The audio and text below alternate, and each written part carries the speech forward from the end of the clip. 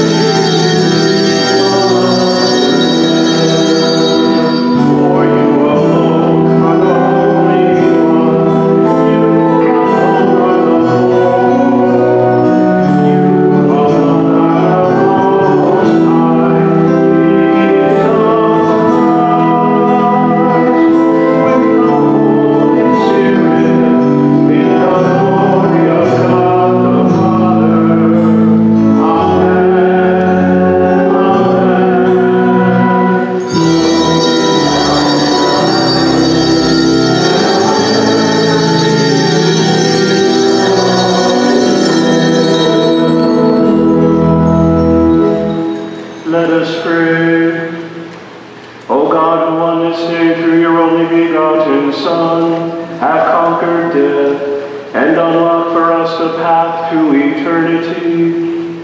Grant, we pray, that we who keep the solemnity of the Lord's resurrection may, through the renewal brought by your Spirit, rise up in the light of life. Through our Lord Jesus Christ, your Son, who lives and reigns with you in the unity of the Holy Spirit, God, forever and ever.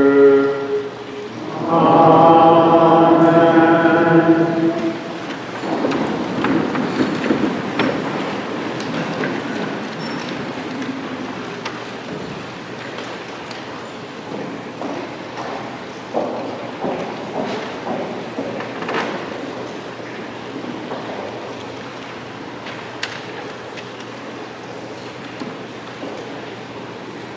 A reading from the Acts of the Apostles. Peter proceeded to speak and said, "You know what has happened all over Judea, beginning in Galilee after the baptism that John preached.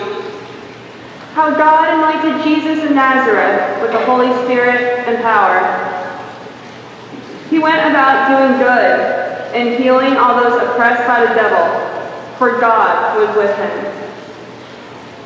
We are witnesses of all that he did, both in the country of the Jews and in Jerusalem.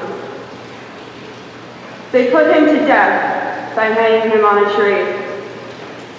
This man God raised on the third day and granted that he be visible, not to all the people, but to us, the witnesses chosen by God in advance, who ate and drank with him after he rose from the dead.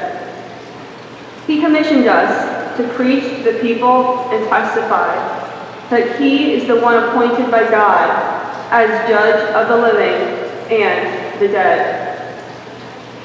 To him all the prophets bear witness that everyone who believes in him will receive forgiveness of sins through his name."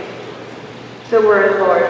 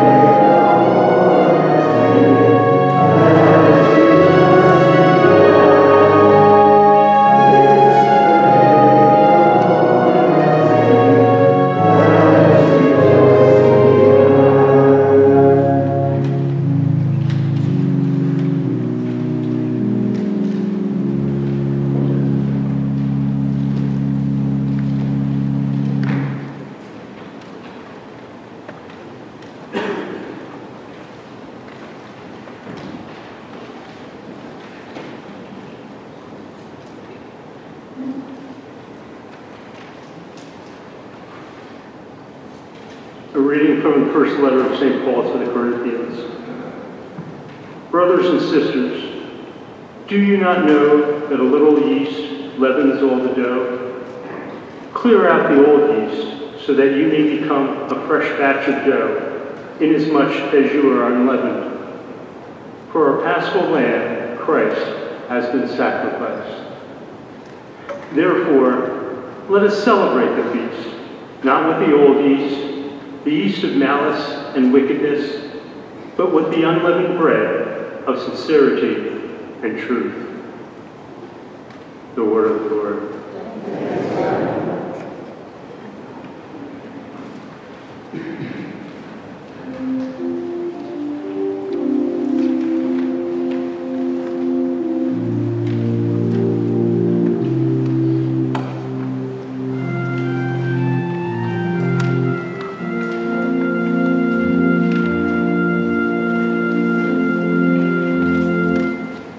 Christ the Lord is risen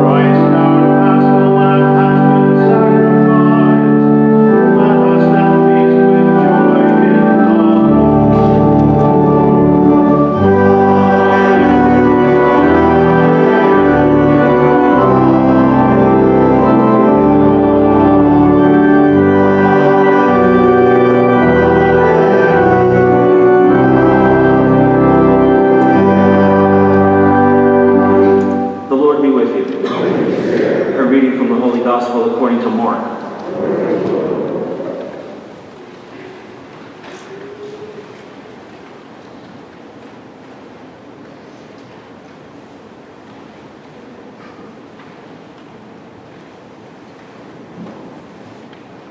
When the Sabbath was over, Mary Magdalene, Mary, the mother of James, and Salome, bought spices so that they may go and anoint him.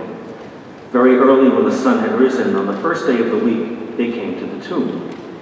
They were saying to one another, "Who will roll back the stone for us from the entrance to the tomb?"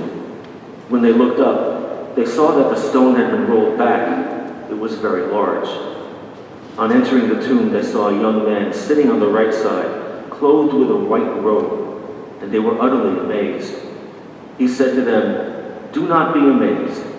You seek Jesus of Nazareth, the crucified. He has been raised. He is not here. Behold the place where they laid him. But go and tell his disciples and Peter, he is going before you to Galilee. There you will see him, as he told you." The Gospel of the Lord.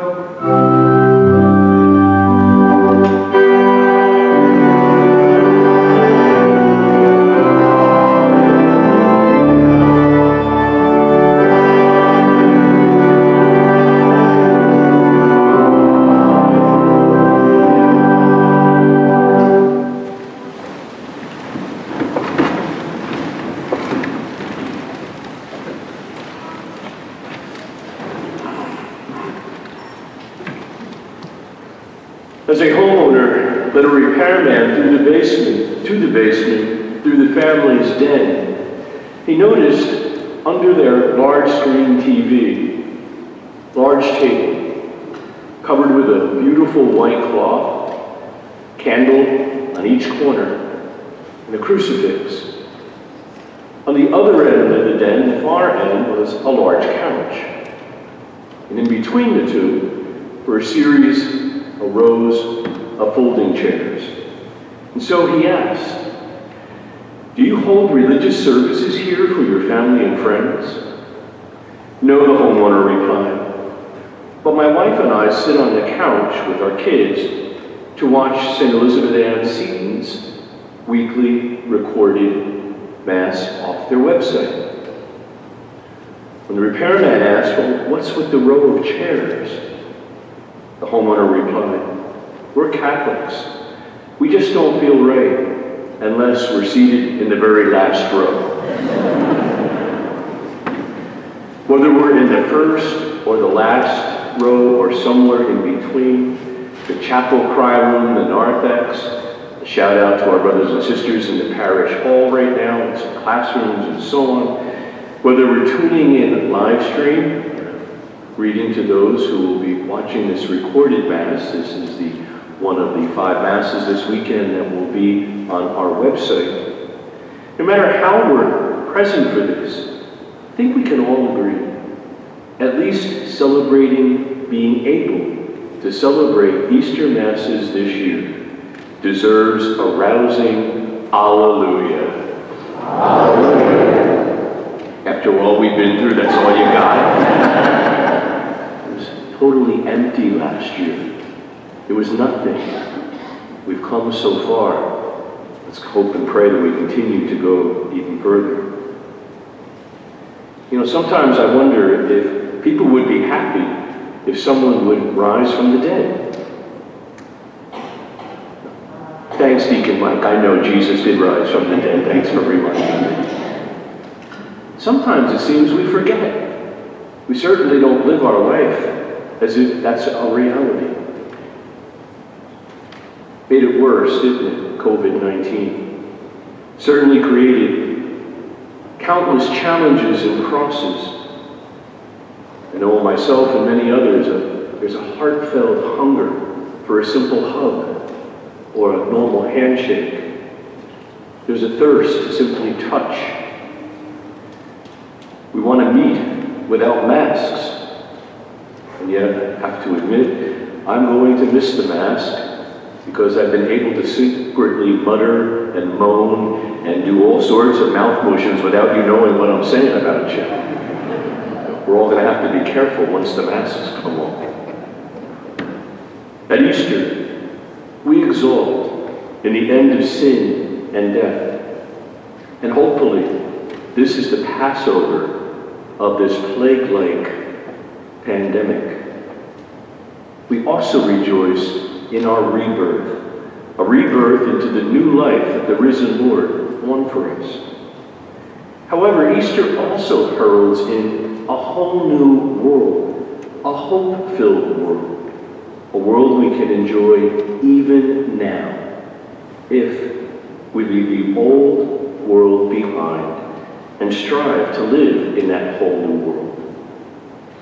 As we heard in our second reading, St. Paul said that we must clear out the old yeast, which is symbolizing the old contaminated world, as insidiously sick as our world is with coronavirus, is also sick with sin, negativity, loss of hope and faith, and so on. We can change that because the Lord wants to give each one of us a new heart, a new spirit, a fresh start, and the faith we need to live in that whole new world with our faith reborn. Notice I did not say in any of that God calls us to get things back to normal. Normal. A word that is rarely, if ever, used in conjunction with me. No, we are not called to get back to normal. We're not even called to be normal, far from it.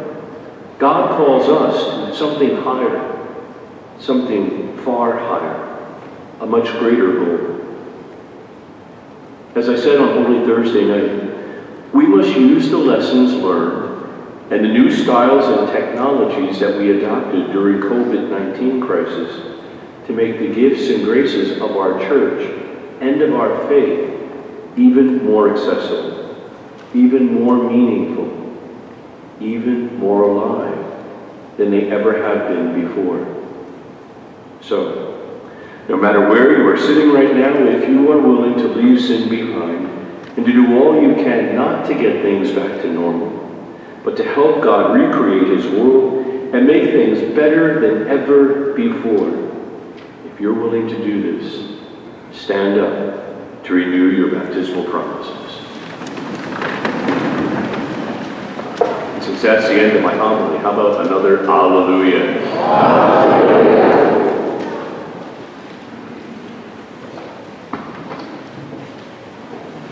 My brothers and sisters, through the Paschal mystery, we've been buried with Christ in baptism, so that we may walk with Him in newness of life.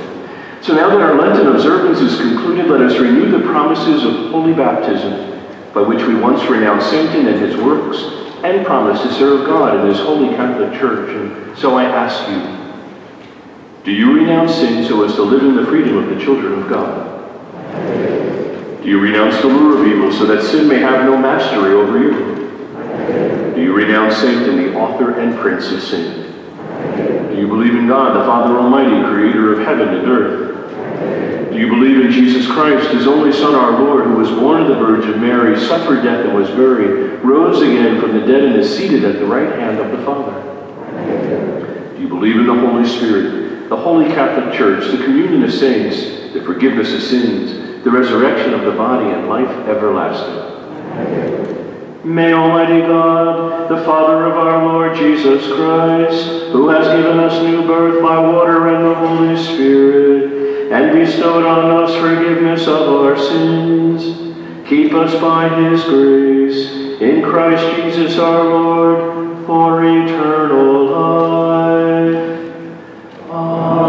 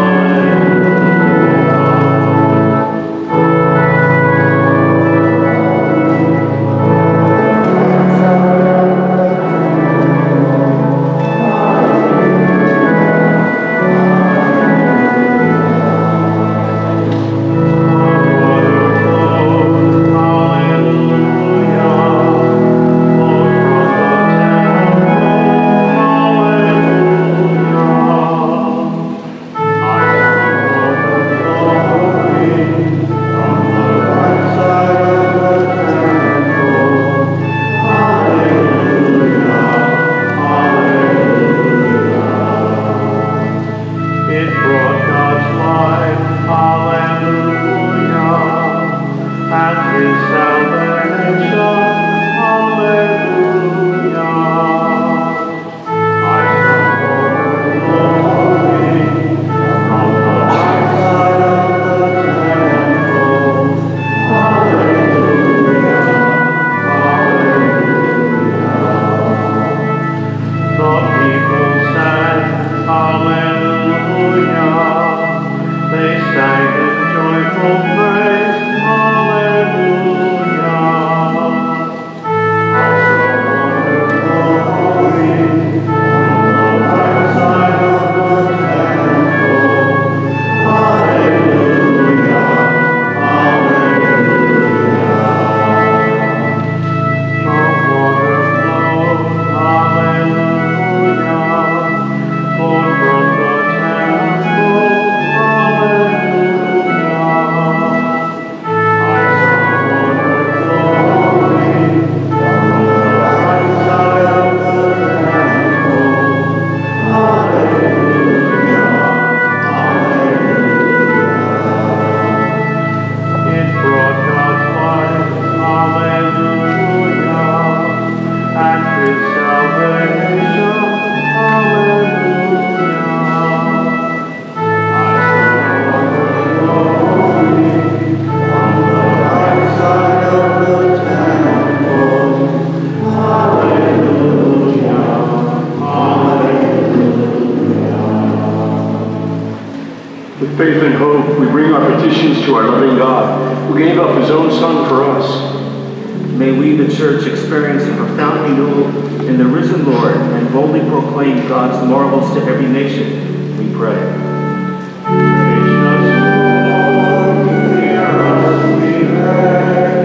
May all who govern offer justice and compassion to those placed in their care, and for the safety of all in the missions and military service, we pray.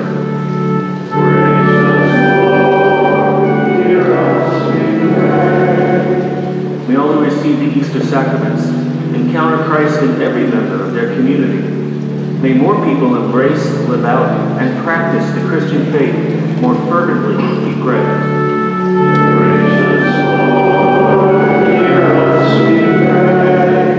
May the power of our prayerful concern comfort all who rely on our intercession, and for the needs listed in our parish prayer book, we pray.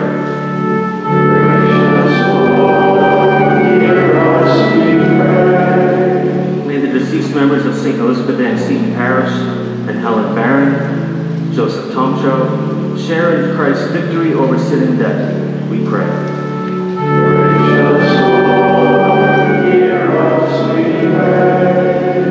God of grace and glory, as we celebrate the great mystery of our redemption, graciously hear our humble Easter prayers through Christ our Lord. Amen.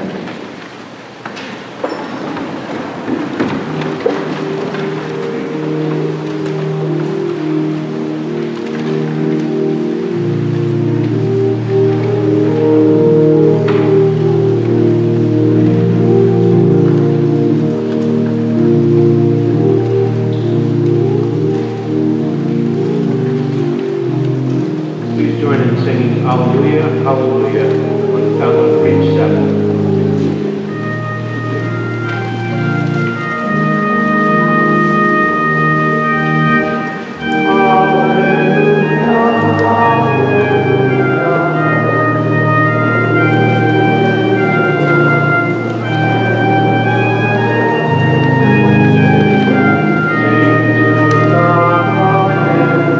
Praise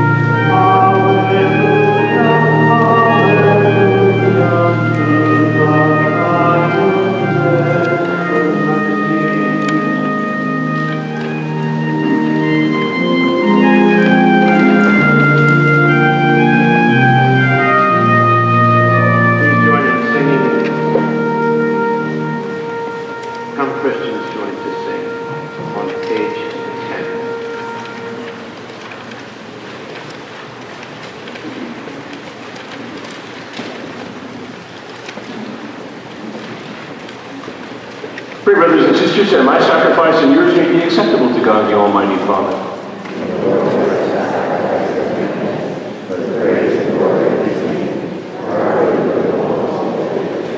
Exalted with paschal gladness, O Lord, we offer you the sacrifice by which your church is wondrously reborn and nourished through Christ our Lord.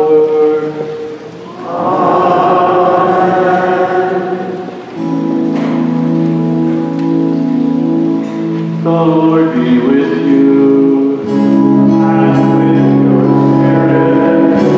Lift up your hearts. We lift them up to God. Let us give thanks to the Lord our God. It is right and just. It is truly right and just, our duty and our salvation, at all times to acclaim you, O Lord, but on this day above all to Lord you yet more gloriously, when Christ our Passover has been sacrificed. For he is the true Lamb who has taken away the sins of the world. By dying he has destroyed our death, by rising restored our life. Therefore, overcome with paschal joy, every land, every people exalts in your glory, and even the heavenly powers with the angelic hosts sing together the unending hymn of your glory as they acclaim.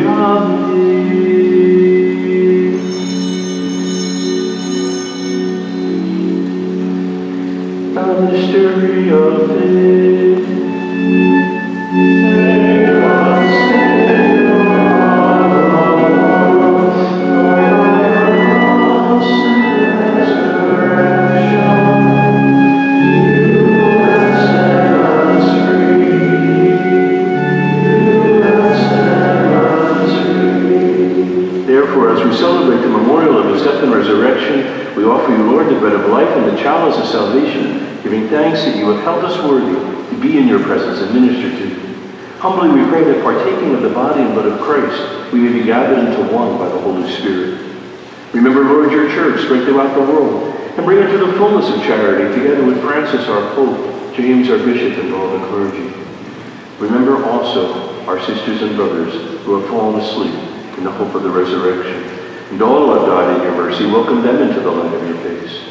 Have mercy on us all, we pray, that with the Blessed Virgin Mary, Mother of God, with Blessed Joseph, her spouse, with the blessed apostles, Elizabeth Ann Seton, and with all the saints who have pleased you throughout the ages, we may merit to be co-heirs to eternal life, and may praise and glorify you through your Son, Jesus Christ. Through him and with him and in him, O God, Almighty Father, in the unity of the Holy Spirit, all glory and honor is yours forever and ever.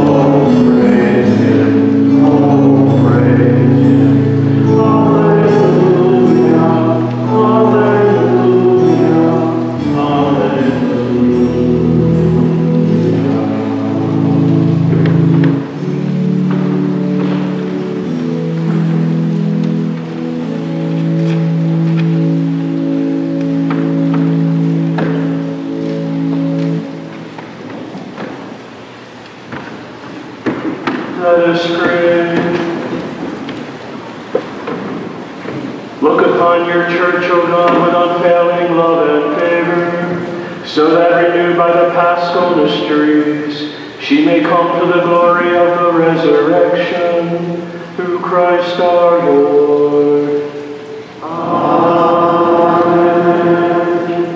On behalf of the deacons and parish staff, wish all of you a most happy and blessed Easter, and thank God we are able to celebrate it as we are doing today.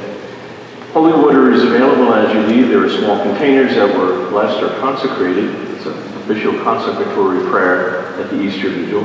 Those containers may be found in the center of the narthex. However, we are still permitted to allow you to fill yourself. And for those of you who are at home and watching this online, know that the holy water font is there. Just bring your own containers, and we have plastic containers there for you to use. To use that holy water to bless your homes, the sick, your graves of your loved ones, and so on. So there are also some prayer service cards for visiting a grave on Easter. Again, happy Easter. The Lord be with you. And with your spirit, bow down for the blessing. May Almighty God bless you through today's Easter solemnity, and in his compassion defend you from every assault of sin. Amen. And may he who restores you to eternal life in the resurrection of his only begotten endow you with the prize of immortality. Amen. Now that the days of the Lord's Passion have drawn to a close, may you who celebrate the gladness of the Paschal Feast come with Christ's help and exalt him in spirit to those feasts that are celebrated in eternal joy. Amen. And may the blessing of Almighty God, the Father, the Son, and the Holy Spirit come down on you and remain with you forever. Amen. Go in peace, hallelujah.